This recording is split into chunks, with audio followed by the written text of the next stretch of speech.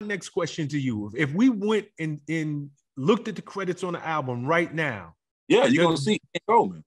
You're going to see Ian Coleman. Even when Nicki Minaj reused it and put Best I Ever Had remix on her Queen print that she put out or whatever, I think last year, the tape she put out or whatever, she put the Best I Ever Had remix on it. Beam Me Up, Scotty, I think it was what it was called. Beam Me Up, Scotty was a mixtape she put out last year. And it was like all her remixes and stuff on that or whatever. You go look at that or whatever. My name is on that too, Ian Coleman. You go look at Spotify right now. Look at the credits on Best I Ever Had. You'll see Ian Coleman, which is Nakia Coleman. So yeah, it's a fact. I mean, what's behind me are the plaques and some of the awards that I got for Best I Ever Had. You know what I'm saying? So it wasn't. It was like never a lie, but the internet is written in pen, not pencil. And when someone says something, they don't take time to be able to fact check. You know, Drake is Drake, so nobody's going to fact check and see what he's saying. If he say he's lying, people that love him are going to believe that this dude's lying.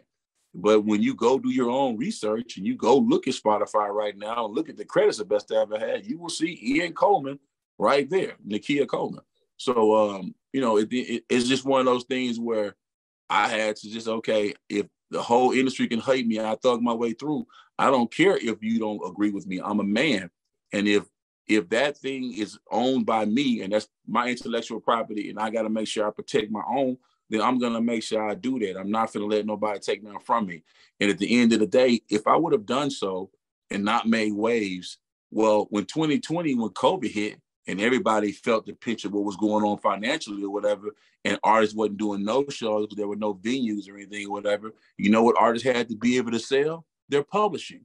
You know what I mean? And for me, you know what I mean, in my family, I was able to sell some of that publishing to make a nice piece of money at a time when I needed it, you know what I mean, which was 11 years later. You see what I'm saying? So if I and now that's where I was gonna go. We know TVT did bad business with you. Yeah. But you actually have writer's credit. Yes. Got BMI awards, yes. Nominated for a Grammy. Yes. Did you receive royalty checks from Best I Ever Had? Yes. Oh yeah. No, yeah. Everything was fine with that.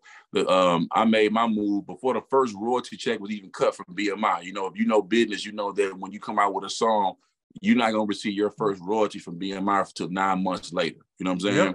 Yep. So all my business was squared away with the Best I Ever Had prior to it even being the first check cut with BMI. So as soon as the first check cut got BMI, yeah, I saw my royalties immediately. And I still see royalties from it. So to this day, you still eating off it? Yes. Yes, gotcha. Indeed. And you was able to sell a piece of it and get a nice chunk of change over COVID? Yes. Immediately, yes. Okay. Immediately, yes. And I used that to get myself off of Universal Music Publishing's publishing deal too. Because that I sold the piece of it to Universal. So I can get it off of them and get a bag. You know what I'm saying? So now all my publishing is mine. I own everything else.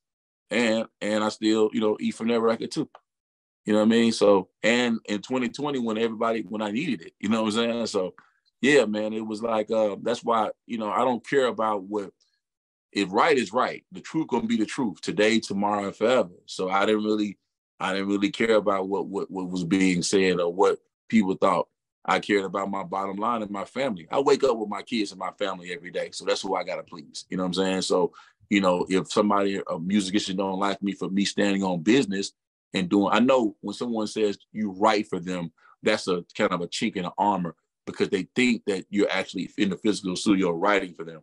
But in the case of real business, when you sample someone's music, they're going to get a writer credit on that particular song. That is just music business 101. And I that's what it was. And he just was uninformed. You know what I mean? And I saw him since then, and we are cool to this day. What's up, guys? Thanks for sticking with me to the end of the video. Truly appreciate you.